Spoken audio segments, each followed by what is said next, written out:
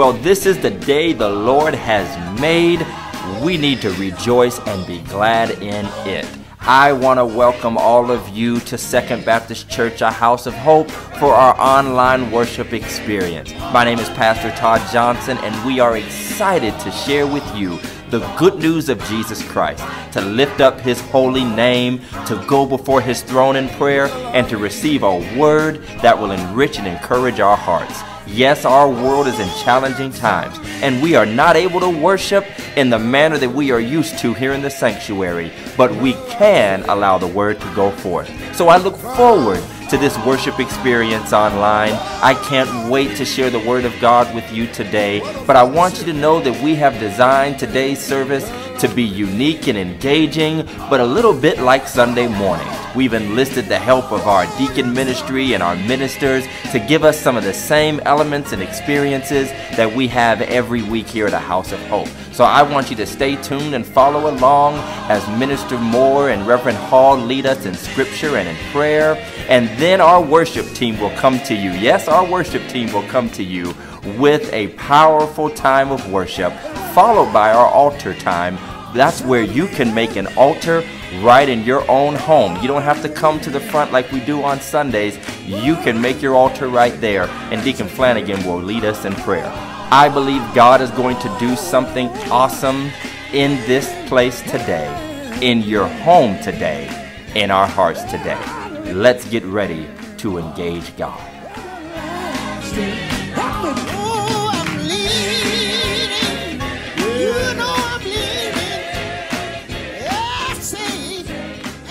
This morning our scripture will be coming from the 121 Psalms. And it reads, I will lift up mine eyes unto the hills, from whence cometh my help. My help cometh from the Lord, which made heaven and earth. He will not suffer thy foot to be moved. He that keepeth thee will not slumber. Behold, he that keepeth Israel shall neither slumber nor sleep. The Lord is thy keeper. The Lord is thy shade upon thy right hand. The Lord shall preserve thee from all evil. He shall preserve thy soul. The Lord shall preserve thy going out and thy coming in from this time forth and even forevermore. May the Lord have blessing to the readers and hearers of His holy word. Praise the Lord, everybody. Please bow with me for a word of prayer. Dear Heavenly Father, we come to you right now in the name of your Son, Jesus the Christ, Lord God. Father God, we thank you for the blessing of a new day, Lord God. Father God, we ask that your Holy Spirit will come into each and every one of our households today, Lord God. That we will allow your Holy Spirit, Lord God, to take control of this worship service today, Lord God. May we experience the power and the presence of your Holy Spirit and the love and the mercy that you're extending to each and every one of us, Lord God, as we may be in our homes, households of faith, or wherever we may be, Lord God. We just ask that your Holy Spirit will be with us, Lord God. Please give us the power, Lord God, that we need to be able to let loose and allow your Spirit, Lord God, to just have its way within each and every one of us, Lord. Father, we ask that you would just give us a worship like no other today, and that your Pastor Todd Johnson, Lord God, will be able to invoke your love and your presence in our hearts and reveal to us what your Spirit has given to him for us this day, Lord. Father, we love you and we praise you and we thank you for this opportunity for your church who cannot gather together in person, Lord God, to be able to gather as one in your Spirit. This I pray in Jesus' name. Amen. And let the church say amen as well.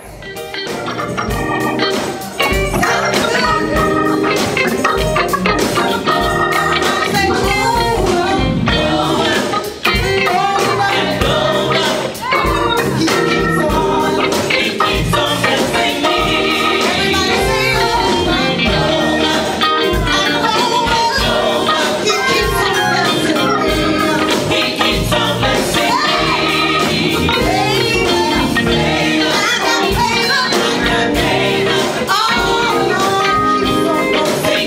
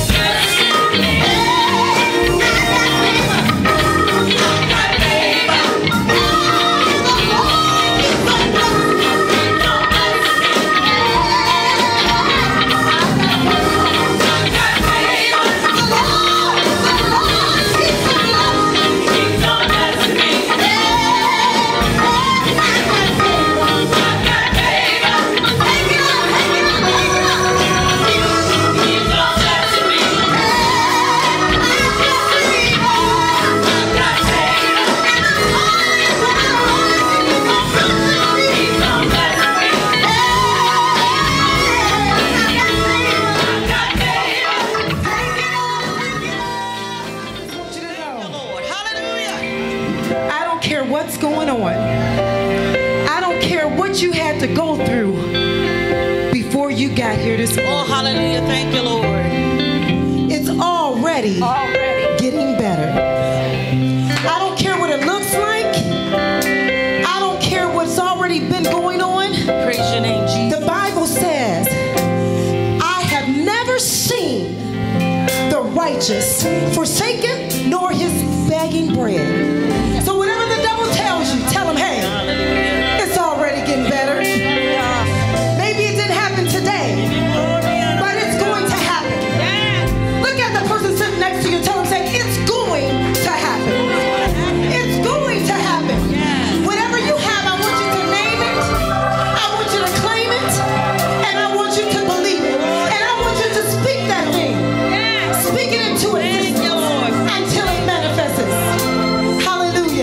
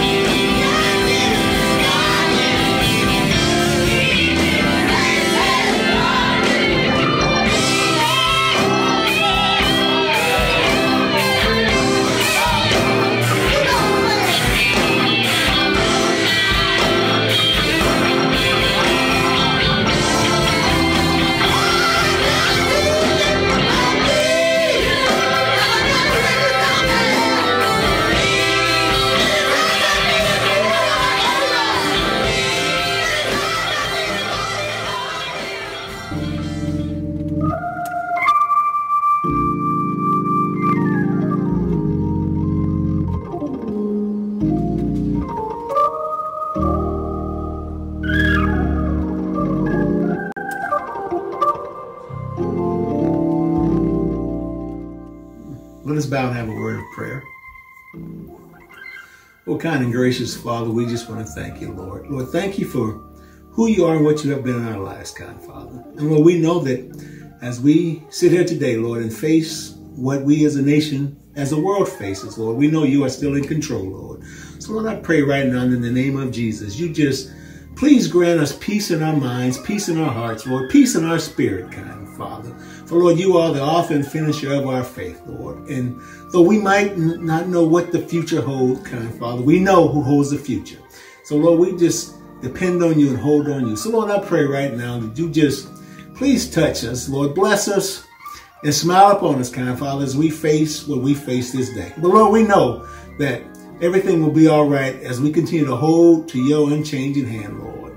And just let you lead us and guide us, kind Father. Lord, I pray now that you just bless all the saints in the world today, Lord, that are your children, kind Father. For, Lord, we know that you are with us, for you told us you never leave us nor forsake us, kind Father.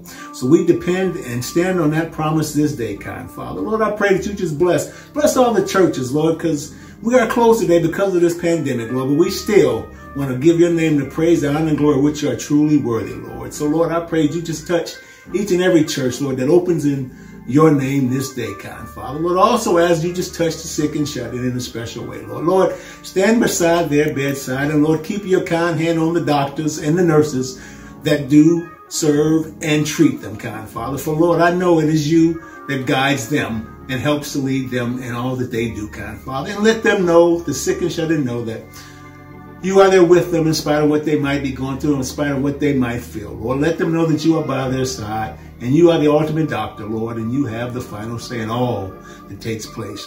Lord, we love you and we bless you this day, Lord. And I pray, Lord, that you just bless the pastors, Lord, to stand in your name and proclaim who you are this day, kind Father. Lord, just touch them and lead them, Lord, as they stand at home today also with their churches closed, Lord. But let them know, Lord, that they can continue to preach your word, kind Father, and lead their flock as you have placed them there to be the shepherd of that flock.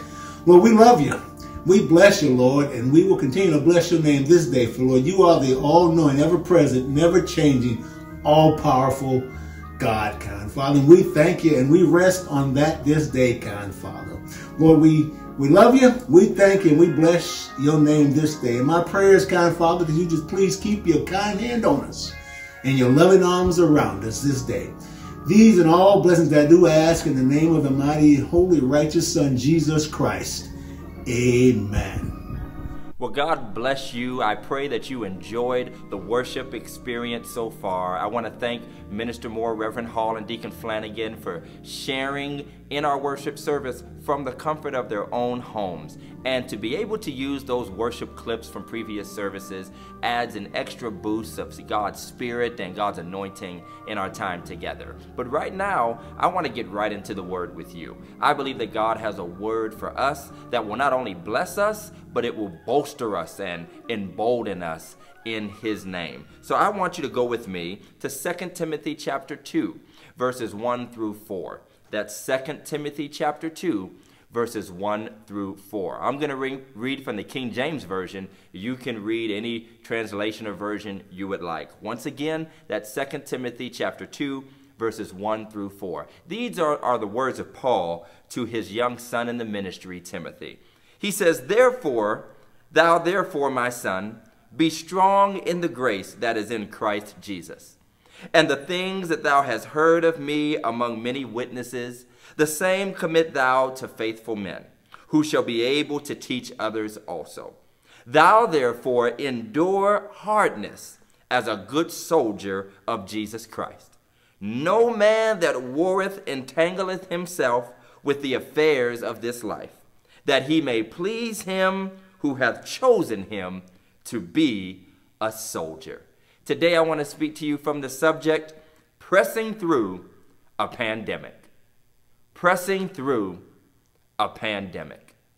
It is no mystery that we are in perilous and unprecedented times.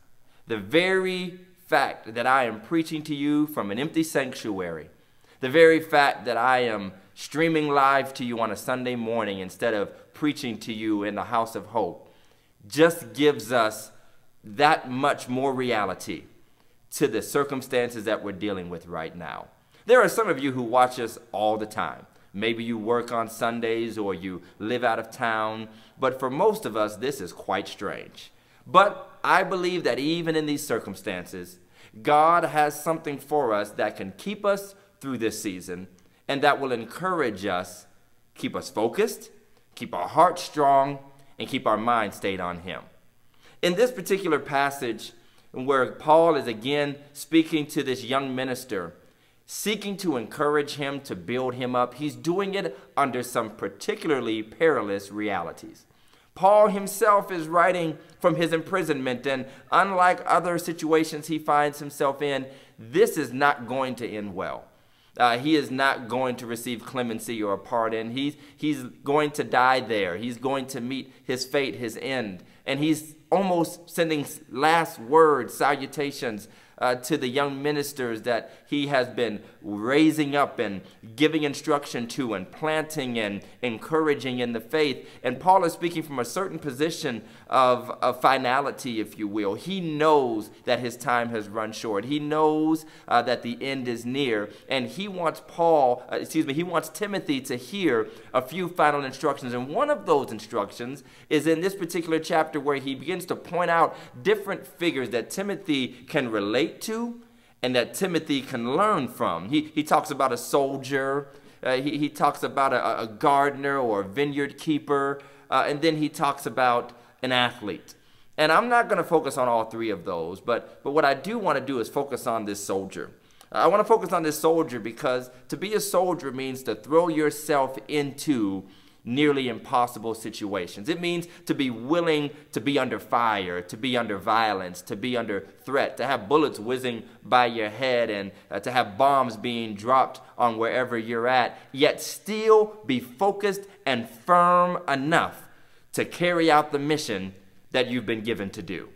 A soldier is someone who is commissioned, which means once they sign up, they no longer are their own. They no longer make up their own agenda, set their own schedule. They don't get up when they want to. They don't go to bed when they want to. They don't even eat when they want to. Some of them might not even go to the bathroom when they want to, because once you become a soldier, you become an agent of that government or that organization that you have joined yourself to.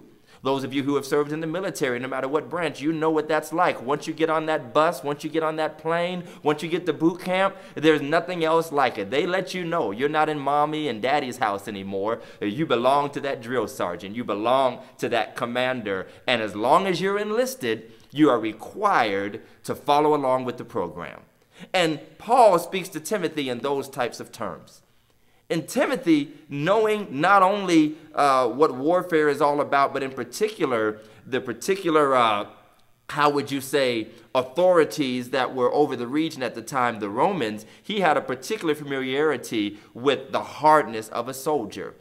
When men gave themselves to be Roman soldiers, they were conscripted, and they might be conscripted for up to 20 years and give their lives to the empire. And they would have to go to faraway places and sleep in holes and try to find food where they could, all in their loyalty to their emperor, all in their loyalty to their king. And Timothy is no stranger to this. He knows what Paul is talking about when he talks about a soldier. And Paul mentions this soldier in three particular things that a soldier does that Timothy has to do if he's going to be a faithful witness of Jesus Christ. The number one thing he has to do is he has to endure hardness. He has to endure hardness. The number two thing he has to do is he has to avoid entanglements.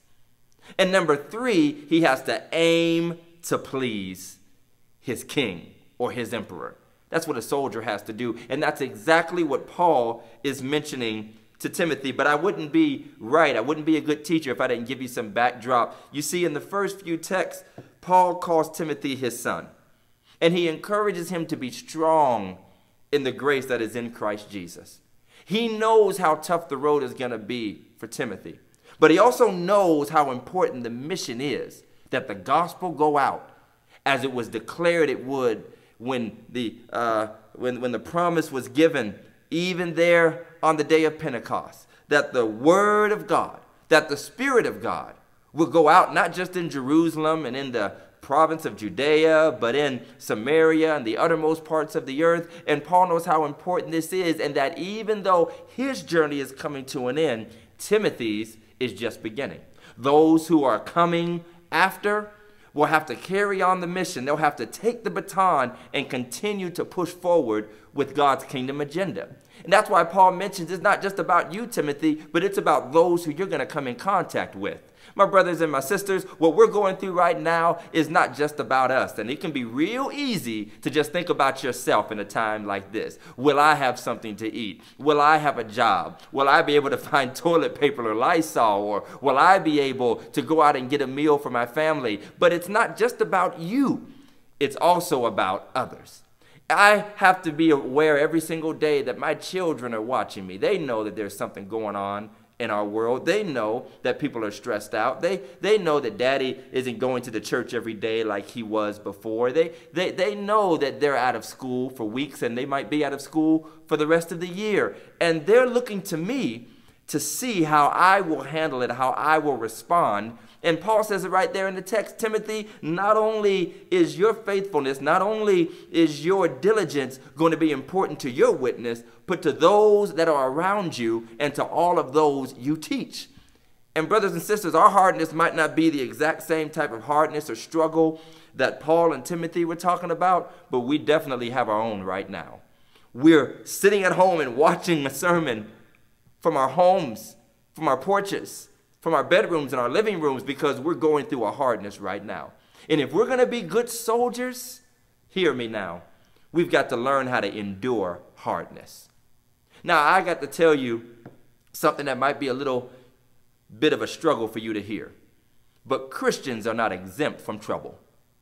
Just because you're a believer doesn't mean you are shielded from anything ever going wrong in your life. Matter of fact, I don't mean any shade towards anybody. I don't mean to criticize anybody, but I have to correct even my brothers and sisters in the gospel who have declared that if any sort of sickness comes, or if any sort of tragedy comes, or if any sort of worldwide trouble comes, that the church won't be harmed. No, we're going to suffer too. We're going to go through. We're going to hurt physically, emotionally, financially, mentally, and sometimes even spiritually because of what's going on. If you read your Bibles, you will see that all types of people who serve God still went through troubles. Just the fact that they served the Lord didn't shield them from going through problems. Matter of fact, that's one of the biggest lies we can tell people, is that if you just come to Jesus, everything will be all right. Nah, my dad would let you know that when you come to Jesus, all hell's going to break loose. You become the devil's #1 enemy. You become hell's target, and you're still susceptible to the struggles of this world. You're not immune from the coronavirus. Yes, God will protect his people. Yes, God will protect his saints. But just like any other illness, a believer can get sick too. You're not immune to job loss or financial hurts or stay-at-home orders. Listen, brothers and sisters, don't go disobeying our authorities. Don't go out there living foolishly and doing things you shouldn't do just because you claim to believe God. Believing God also means walking in the wisdom of God. So we're going to have to learn how to endure this hardness. It wasn't long after Jesus was crucified that the Jews tried to rise up and fight back against the Romans. In around 70 A.D., Jerusalem was crushed and burned to the ground. Paul talks about the church suffering from famine and begs other believers to send offerings and monies so that they might have some resources. And Paul right here is dealing with his own struggle. His faith in Jesus Christ will not save him from the Roman prison. No, he has to endure hardship. He has to endure hardness. And for many of us, this season is hard. I'm not just talking about having to figure out what to do with your kids all day. I'm not just talking about running through all your Netflix movies and you're not having anything to do. I'm talking about the feelings of isolation that you might be going through. I'm talking about the worry of whether that job will be there when you get back. I'm talking about the wondering of whether we have capable leadership in our nation that will guide us through this pandemic, and hopefully we come out all right. And then what kind of new reality will we see when we get there? That's a hardship. Matter of fact, the worst hardships are not the ones of the body, but the ones of the mind. And all of us have to deal with that sometimes. Paul says, Timothy, you need to endure this hardship. Second thing he tells him is that you need to avoid entanglements. He says, no man that warreth entangleth himself with the affairs of this life. Now let me warn you, there's a difference between being entangled and being engaged.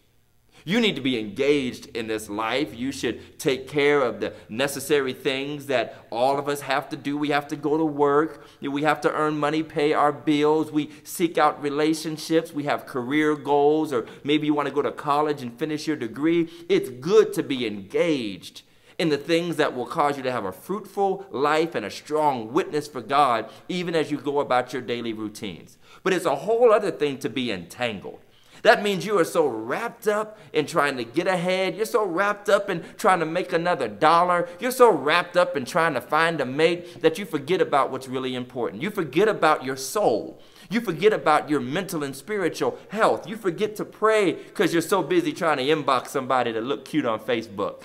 You forget to worship because you're so busy checking out the latest superstar or celebrity gossip. You might even forget to spend time with your friends and your family because you're too self-consumed and you're too focused on what you want and what you need in the moment. We have to be careful we don't get entangled. Let me tell you in this season that it feels like we're being bombarded with bad news and with daily updates and all types of increasing statistics. Can I just give you a little tip? I could save you the next 7 days of news. Everything's shut down, the numbers are growing, and we can't really go out and be and do what we're used to doing. There. You don't have to watch CNN or MSNBC or listen to the governor or the president for the next 7 days because the news really hasn't changed. We just have to buckle down, hunker down, and be careful, watch this, we don't get our minds entangled in all of the bad news. The bad news ain't going nowhere. We have to ask God to guard our minds, to guard our hearts, because the proverb writer says, out of our hearts, out of our minds come the issues of life. And here's what happens when you take in and entangle yourself too much in the affairs and the trouble of this world is pretty soon you make other folks' problems your problems. It's not up to you to figure out what the whole world's going to do. It's not up to you to know how many people are sick in California. That's not for you to try to take in. What you need to do is try to ask God, what is the wise and prudent thing for me to do right now? But if you are taking in all this other stuff, your heart and your mind will be too confused to focus on what God is saying to you. I am begging you, my brother and sister, don't allow your mind or your heart to get so entangled in the trouble of this world that you can't hear from God. You've got to spend more time in His Word in times like these. You've got to spend more time in worship in times like these. Yeah, you need a movie here and there, TV show here and there to keep your mind occupied and distracted, but you can't let too much garbage get into your spirit in this season. Don't let this be the time where you start to let your guard down, let your spiritual guard down, let your gates open, and let just anything come in. Just because you run out of shows to watch don't mean you should be watching all them crazy shows and perverted shows and corrupting movies. You still have to guard your mind from entanglement. Live your life. Love your family. Strategize on how you're going to make it through this season. But avoid entanglements. And finally, Paul says to Timothy, a good soldier aims to please the one who called him to be a soldier in the first place. Now, can I tell you, there's a couple points of good news in there. Number one, you actually have the ability to please God. Because God would never instruct us to do anything that He hasn't equipped us or enabled us to do. That means that my little old self, as insignificant and unknown as I might be, He has put it in me to be able to please Him. And so I have to make it my aim. I have to make it my goal. I have to make it my endeavor to please God. Here's the second piece of good news. I aim to please God because He called me to this place in the first place. He called me to be a soldier. He drafted me into His army. The real spiritual sounding word is He grafted me into the family. When I wasn't a part of the kingdom, when I wasn't in the knowledge of Jesus Christ, when I wasn't washed in the blood, he had mercy and grace on me. He saw something in me. The songwriter said he thought I was worth saving, so he came and gave his life. He thought I was worth dying for. The same one who I'm aiming to please is the same one who called me so that I might please him. I have to aim to please God, because that is what the Bible calls my reasonable service, to present my body as a living sacrifice, holy and acceptable unto God. It's not a strain. It's not a stress. It's not meant to be some extraordinary endeavor. It's something I should do with my everyday life. So isn't that good to know that God has made it so that we can please him, and that God has called us to be his soldier?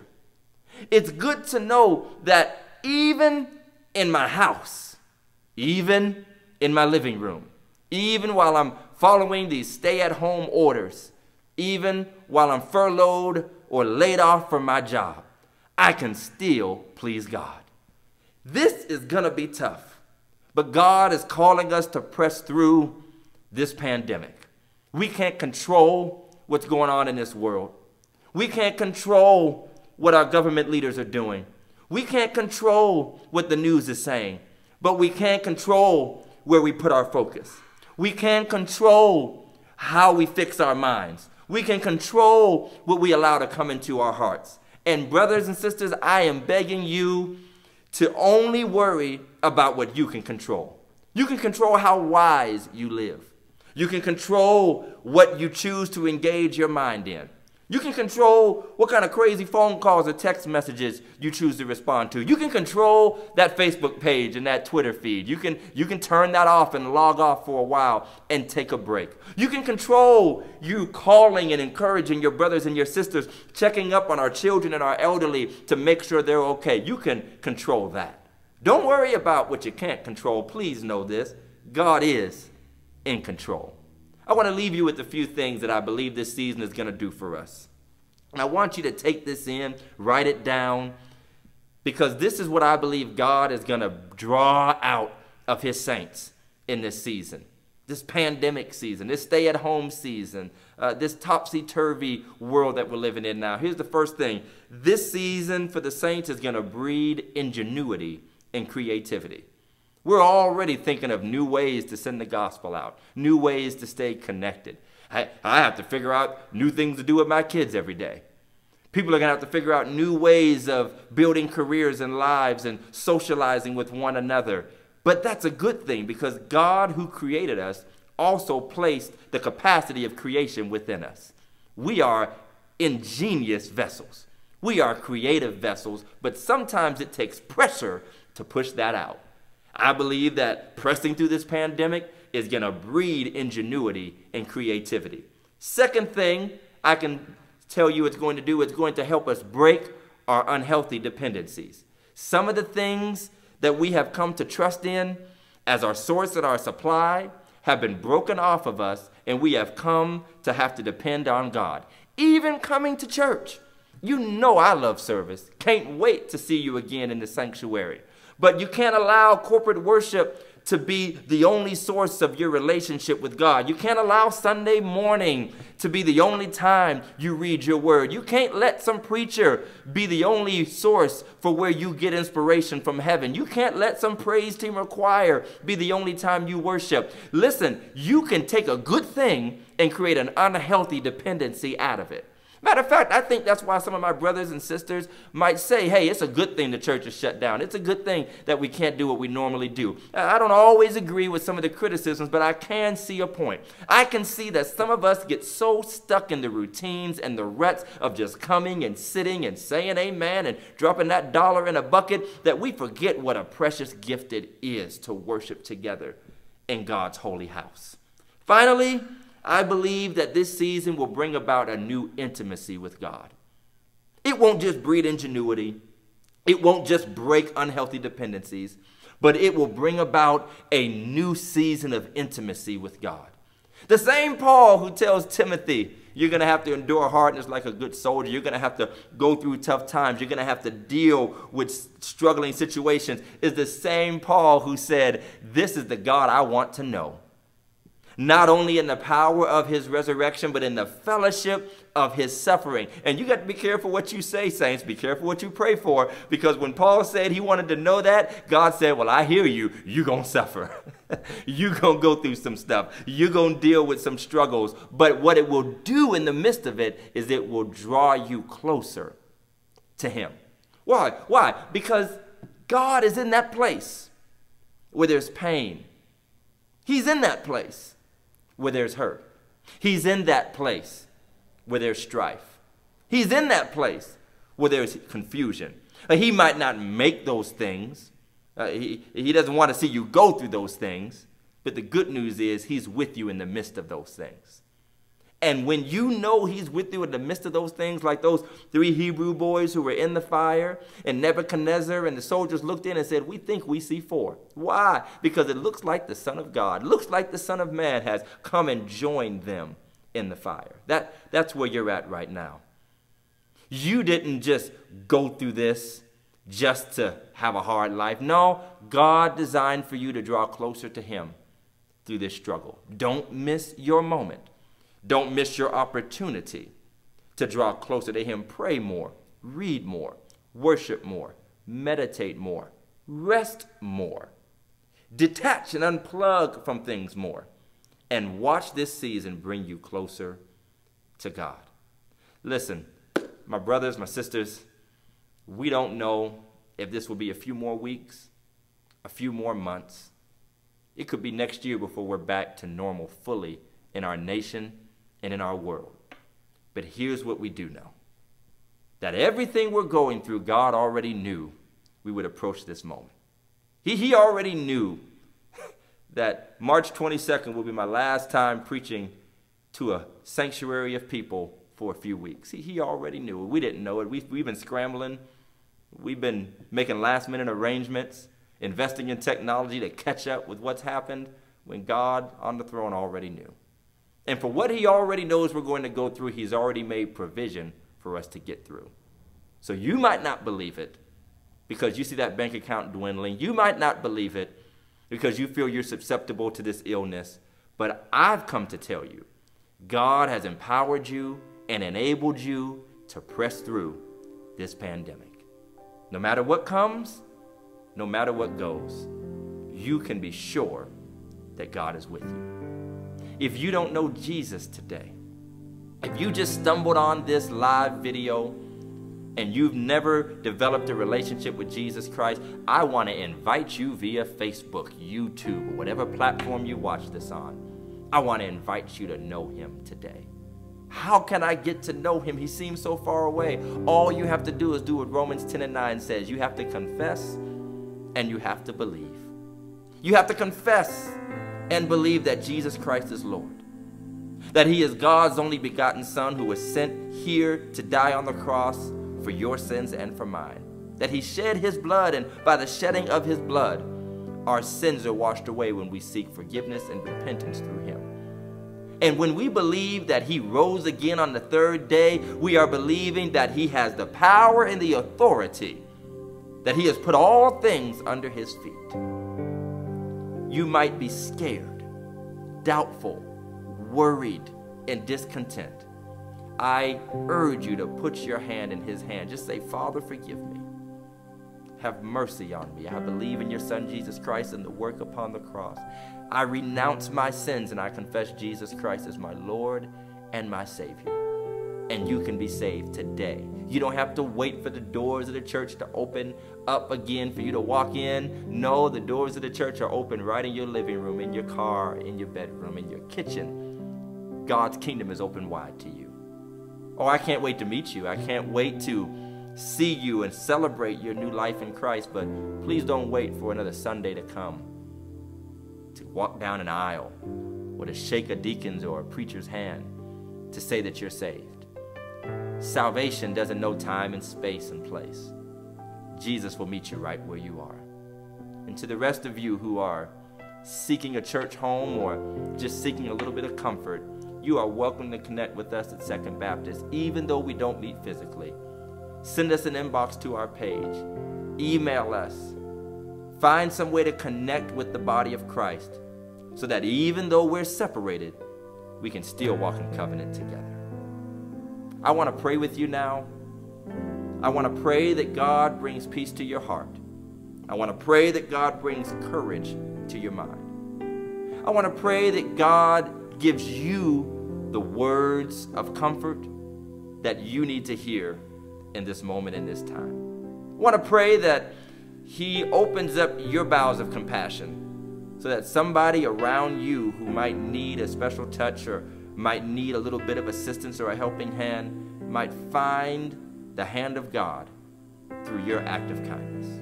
Would you pray with me? Father, we thank you and we bless you. For even though we are apart from each other, we feel your spirit with us.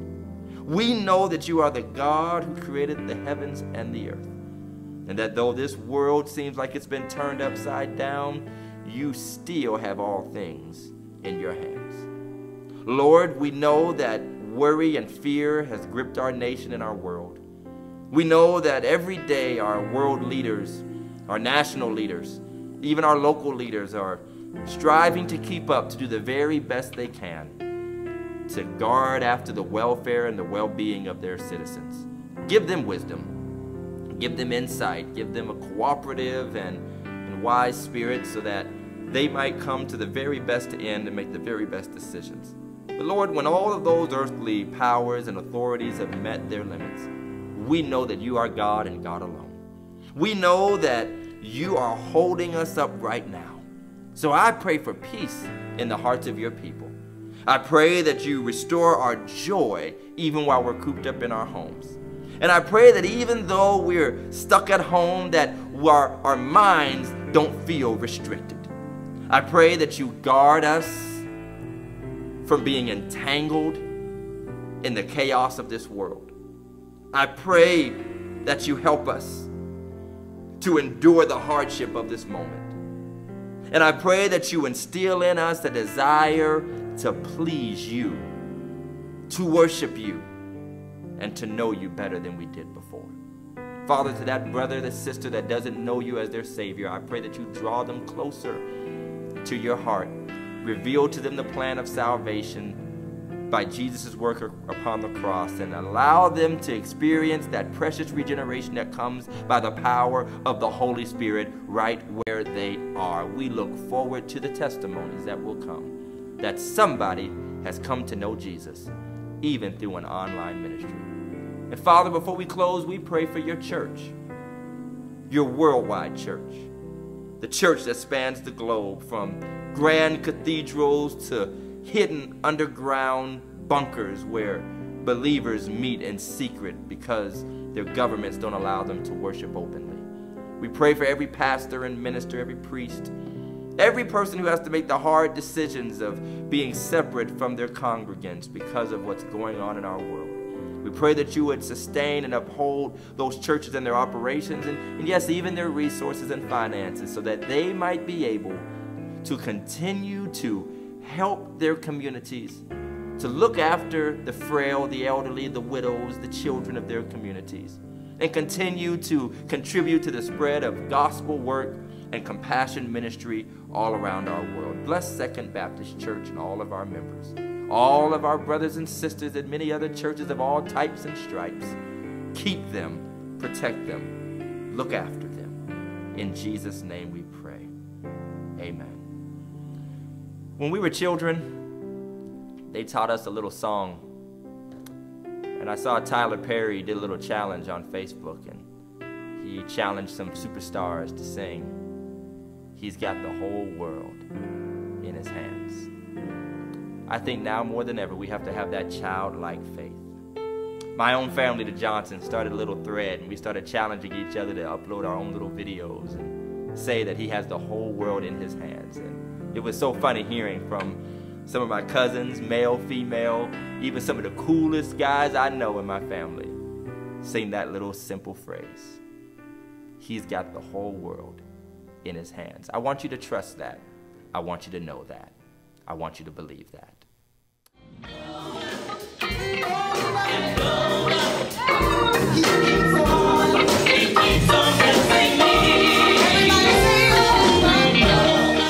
Even though we're online, you can still participate in the life of our church by giving. So if you would, please continue to give your tithes and your offerings. You can give online at www.secondbaptistwarren.com. Or as a member of Second Baptist, you can reach out to our church, your deacon, or one of our office staff, or even myself, and we'll make arrangements to make sure we receive your offering. Times are tough, but the church must roll on. Just this past month, we served over 130 families, groceries, in such a perilous time as this. Not only that, but we're looking after and calling on our elderly members to make sure they have everything they need. One said, hey, I just need a gallon of milk, and our deacons took it out to her. That's what ministry means in these times. So please continue to give. Give not only because we're in a tough time, but give because God's word commands it. If you don't go to this church, if you're not a member of Second Baptist, but you still want to sow into the ministry, you can go to our website and you can sow into the ministry so that we can continue to do the work that we've been doing for over 100 years. And I believe God will bless us for our faithfulness. God will bring fruitfulness to our lives, and He'll allow us to experience His favor even in unfavorable conditions. This is Pastor Todd Johnson coming to you from Second Baptist Church. I hope you enjoyed our online worship service, and I look forward to seeing you again soon. Take care.